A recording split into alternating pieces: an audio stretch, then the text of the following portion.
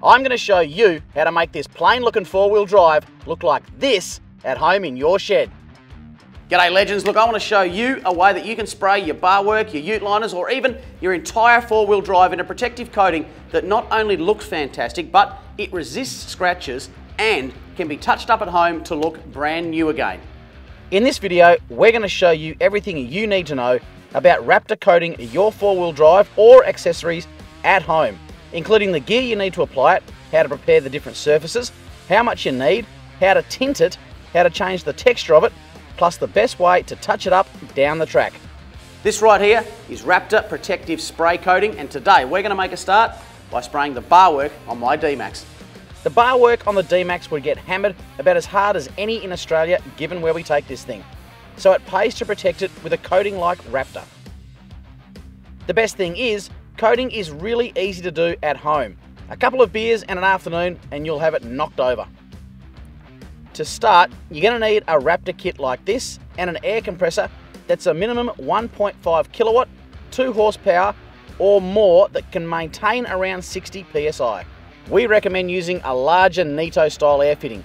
The more air volume through the spray gun, the more control and consistency you'll have when applying. To prepare the bar work, sand it back with 150 to 320 grit sandpaper, clean the surface with a water-based cleaner, spray on the Raptor adhesive promoter and you're ready to paint. To do a bar like this, you're only going to need a 1 litre bottle of Raptor or 2 of the Raptor aerosol cans. You'll also need the applicator gun that screws onto your bottle. It's best to do 2 coats on your bar work. Leave it an hour between coats. Have a look at that, will you? That has come up brand spanking new, but it's not just bar work you can do. Shauno has also done the inside of his tray on his 79 and also the chassis on the Dirty 30. Check this out. So when you're ready to spray Raptor, it really is quite a simple process. Simply follow exactly what the box says. So it's fill, shake and shoot. So the first thing we're going to do is we're going to fill up the Raptor with a bit of hardener. So there's actually a line on the side of this Raptor liner here that you want to fill it up to. So you want to give that about a shake for probably about 2 minutes. Then when you're done doing that, grab yourself the Raptor applicator, the spray gun by U-pole here, and it simply just screws straight onto that. So this has been specially designed to shoot Raptor lining very easily. Connect some air and you're ready to go. You'll get perfect results with that. How good is that, and how easy is it, more importantly?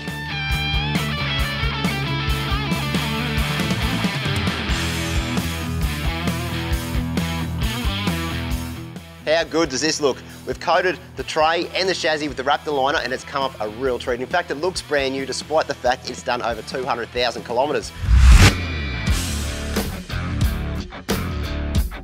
So I've had this half tray canopy set up on the 79 for about 12 months, and in that time I've been to the Simpson Desert, I've been to Cape York and also Fraser Island. Plus I use this as a daily driver to carry a lot of stuff in the back of this ute tray. Now I used Raptor liner in here because it is a really tough protective coating. In fact, it's 5 times tougher than your traditional automotive paint. And secondly, you can touch it up. So I've got an aerosol can here. So first things you want to do is shake it for about 2 minutes, which I've done. There's the Raptor liner inside and also a little sack in here of hardener. So I'm going to put this plunger on the bottom right here, actually piercing the bag of hardener inside the can. Now you want to give it another shake for about 2 minutes. So just give it a quick wipe down and then you're right to paint. Would you have a go at that? It practically looks brand new. Now the real beauty of Raptor is that its uses are limited only by your imagination. You see, you could do an entire vehicle with this coating. You might have something that's been sun damaged or scratched from too much time out in the bush, or it might be a brand new vehicle. Check out this Triton as an example.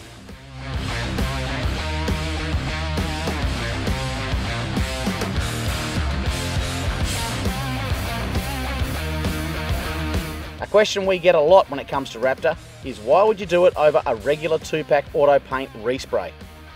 Well look, there's several reasons, but the biggest one is cost. An auto paint respray would normally cost you thousands and it's almost impossible to do yourself at home.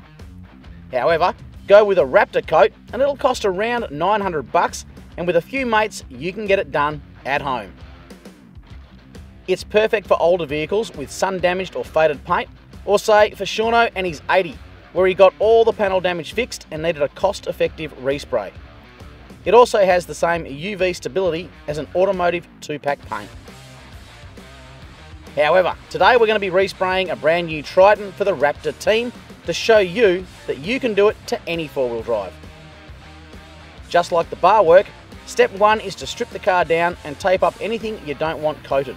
Then get to work preparing the surfaces.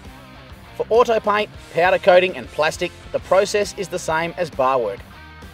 For bare metal or bare aluminium, you need to prime it with a Raptor Acid Etch Primer, which comes in an aerosol can. Raptor comes in 3 variants, black, white and tintable.